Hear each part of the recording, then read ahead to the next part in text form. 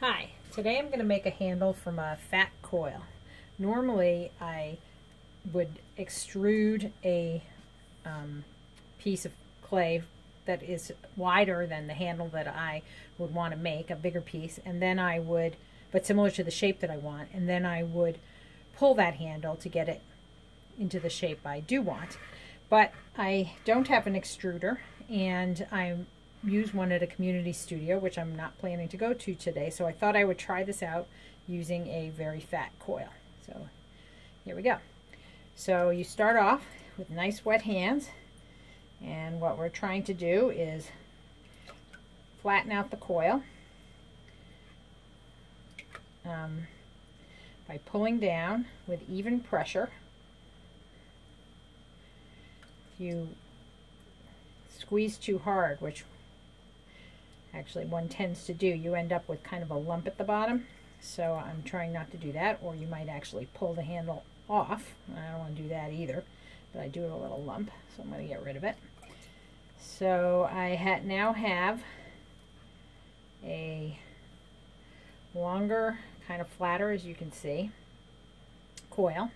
I'm also going to do it from both sides, because your hand is not the same on either side when you're holding it around the coil, and it tends to flatten one edge more on one side and make your handle a little bit uneven. So you want to turn it a few times to make sure that you're as even as possible. Then I'm going to find the side that has a more natural curve in it, which in this case is this side, and I'm going to take my thumb, again, wet hands, and I'm going to put my thumb up here at the top, and I'm going to just slide down the center of the handle to create an indentation. And then with wet hands, I'm going to do it again a few times. And I got that fat part again.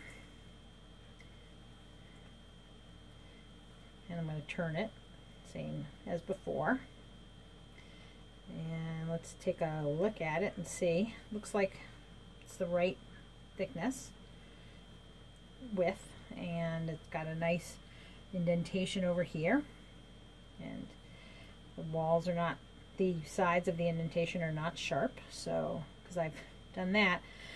So now I'm going to take it, put in my, drape it over my left hand, which is dry, and take my thumb in my right hand and just push down towards my left hand, and that will cut it off. And you'll get this nice cut off, which we'll be able to use later when attaching the handle to the mug. And then I'm going to take this and I'm going to drape it over a wooden tube that I have until it dries some, so that it'll hold the shape, because as you can see now it's a bit floppy. And I guess that's all. Thanks for watching.